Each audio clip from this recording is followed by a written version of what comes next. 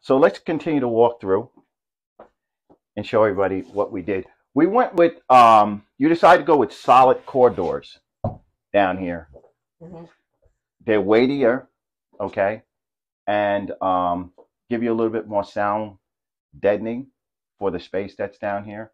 Now behind here is your engine room. Engine room. You call it the engine room. Okay. So what we did was we got rid of the boiler, okay, and we put in this complete unit.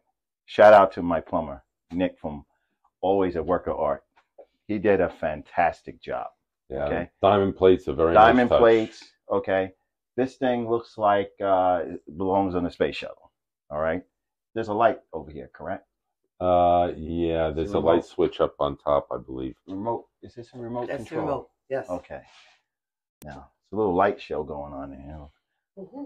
You know? Little light show. There's still some storage back here. Yes. Okay. But as you can see, once we zoom in over here, how many zones you have now, Walter? I believe there's, let's see. 6. 7 zones. 7 zones. How many zones was in the house before? Same. Same. Was it 7? Okay. Well, they did a fantastic job.